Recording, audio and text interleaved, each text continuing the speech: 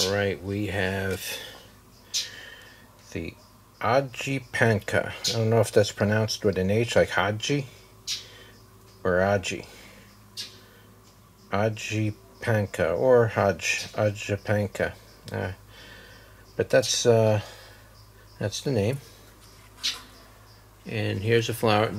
Here's a plant, not a flower. This plant, they died off originally. This is one of the ones that I had to replant, and I didn't replant this one until somewhere around mid-May, and we're July 1st. So this is growth between roughly mid-May and July. So it's of the smooth type of stem, though it does have a little fur on it. Very little. It's not perfectly smooth. There's just a little bit of fur on it. No purpling.